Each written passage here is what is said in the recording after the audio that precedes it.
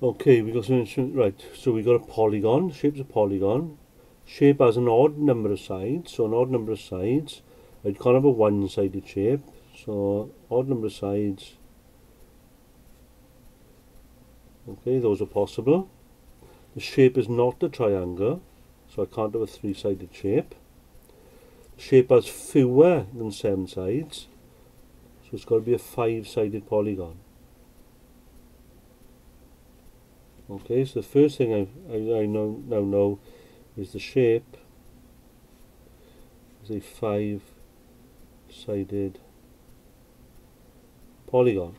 3 of those interior angles are 106, and the other angles are marked to the next. So if I just quickly draw a 5-sided polygon here, it's telling me 3 of them are 106, and the others, well, there's 2 of them are each x, so those 2 are equal to each other. Now then, if it's a 5-sided polygon, I can calculate what the interior angles add up to.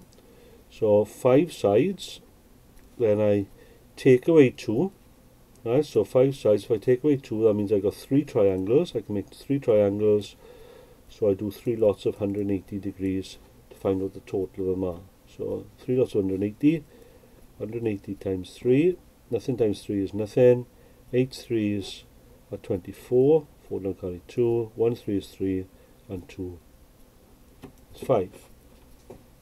That's 540 degrees these add up to altogether. So if I add up the 306's, that's 6, 12, 18, 8 don't carry 1, nothing, 1, 1, 2, 3. So if I take the 318 away from the 540, I find out what these 2 add up to. So 540 take away 318, nothing take away 8 can't do, so borrow from the 4, so that's a 3, that becomes a 10. 10 take away 8 is 2, 3 take away 1 is 2, 5 take away 3 is 2. So I got 222 degrees to share equally between these 2 values. So x is going to be half of 222. So 2 into 2 goes once, 2 into 2 goes once, 2 into 2 goes once. So x is 111 degrees.